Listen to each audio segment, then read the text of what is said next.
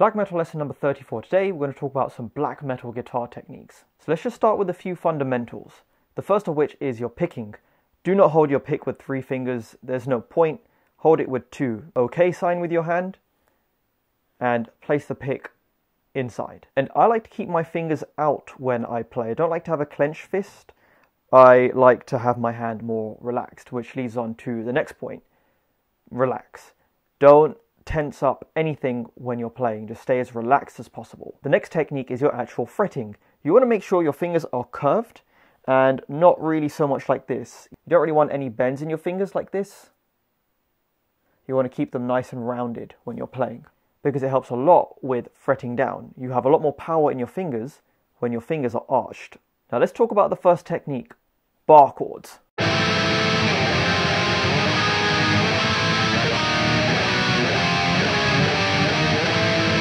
Bar chords are some of the most important black metal techniques to learn, and it does take a while to master bar chords if you're new to guitar or you're just starting off.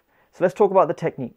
So the important thing is to keep your hand in a sort of U shape, like this, on the back of the fretboard. And what works best for me is to keep my index finger as straight as possible. That way I can fret all 6 strings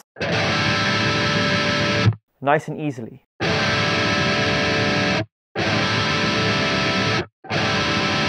Just one finger. So we're going to start off with the regular bar chord shape. So we're just going to play an A minor from low E to high E, 5-7-7, 5-5-5.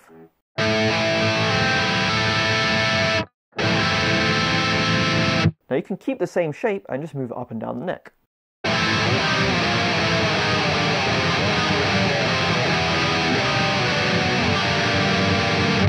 And then you can kind of do like the mayhem thing with your strumming when you're playing these chords, where you're starting from the high notes and then finishing on the low notes.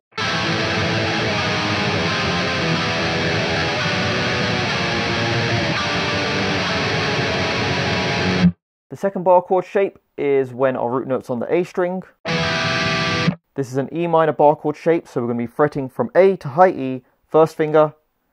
Then we're going to play an A minor chord shape on top, so the frets are going to be 7, 9, 9, 8, 7 from A to high E. And there you've got your second bar chord shape. And you can just move this chord shape up and down the neck, and then you can join the two together. The next important black metal technique is palm muting. I would argue that palm muting is more important than tremolo picking, because to get good at tremolo picking, you have to be good at palm muting as well. So how do you get a good palm mute? You need to find the sweet spot on the bridge, and you have to use your ears. The way I like to do it is to keep my hand close to where the string meets the saddle. So you get this deep, aggressive palm mute. If my hand's too far to the left, sounds bad. And now I slowly move it to the right. Not too bad. Much better. If it's too far to the right, using a Floyd, you're going to just sharpen the note and it's going to sound awful.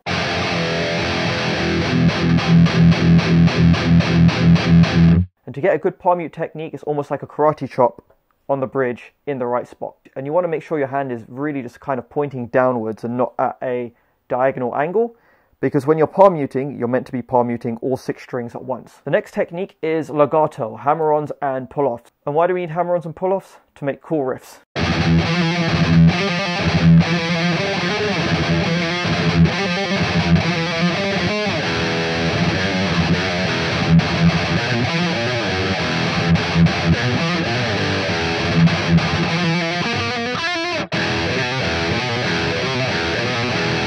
So how do we do hammer-ons? We pick a note, I'm picking the 7th fret on E, and then I'm going to smash down onto the 8th fret with my middle finger. And then you can do the same thing with the 9th fret with your ring finger, and the same thing with your little finger on the 10th fret. Pull-offs just work in reverse. So we're going to be picking the 8th fret of A with our middle finger, and we're going to also be fretting with our first finger. We flick off with our middle finger, whilst keeping our first finger in the exact same spot. When you're beginning to practice these pull-offs, it's very easy to do this and bend the notes. You want to keep the note and the string as straight as possible. Same thing with this note here on the 9th fret and the 10th fret. Then you can do a hammer on and a pull off.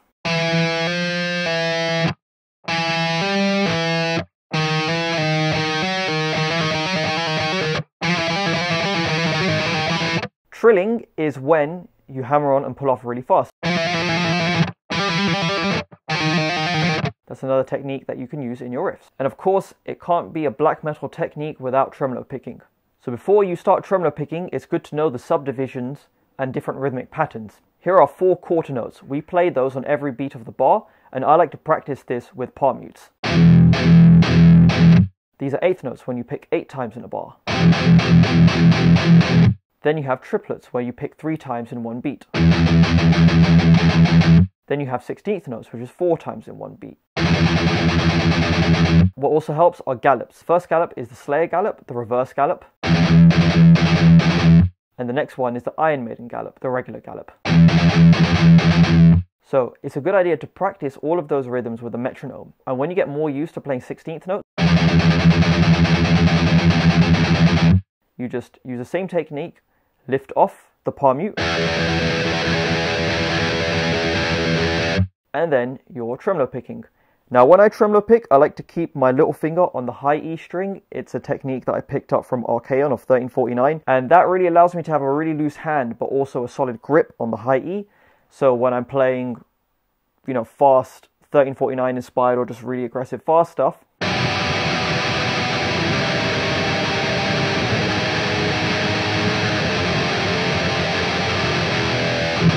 the cool thing about this technique is that I can keep my wrist really loose, but still quite solid because my little finger is hooked onto the high E. Sometimes I do it with my ring finger as well. It really just depends on the chords and what's coming up next. But that's the way you get good at tremolo picking. You have to get good at palm mute. And then lift off your hand. Speed it up. Those are some black metal techniques for you to use and implement into your own playing. Thanks for watching.